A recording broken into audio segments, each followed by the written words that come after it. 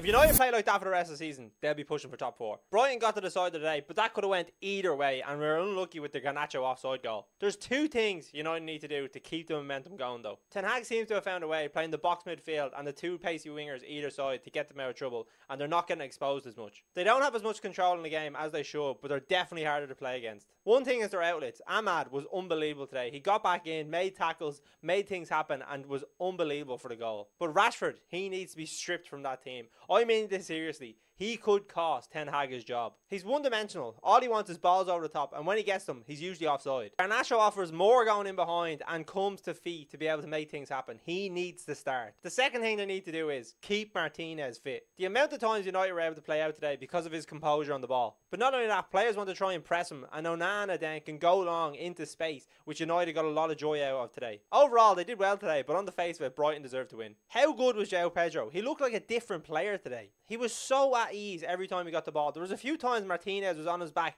He takes it in and just lays it off so easily, which is not a very easy thing to do. He thoroughly deserved his goal. United need to do better defending at the back post, but it was a great finish to add to Welbeck's in the first half. Brighton remain unbeaten, and United face Liverpool next week.